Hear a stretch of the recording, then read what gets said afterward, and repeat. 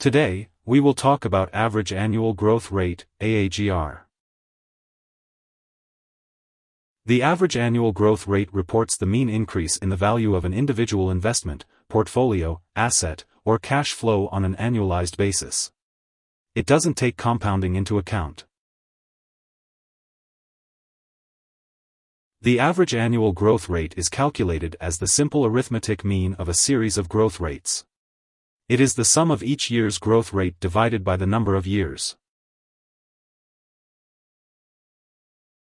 The average annual growth rate helps determine long-term trends and applies to financial measures such as profits, revenue, cash flow, and expenses.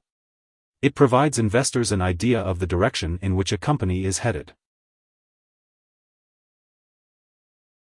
The average annual growth rate can be calculated using the simple percentage growth formula, and examples include analyzing investment values over time or real GDP growth rates. The periods used for calculation should be of equal length.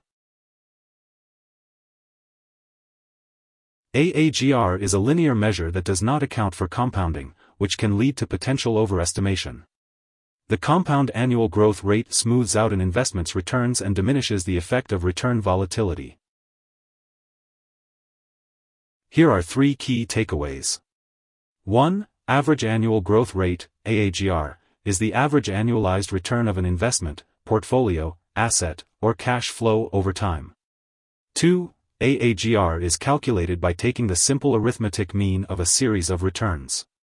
3. AAGR is a linear measure that does not account for the effects of compounding. To account for compounding, compound annual growth rate, CAGR, would be used instead. Hope this would help. Thanks for watching.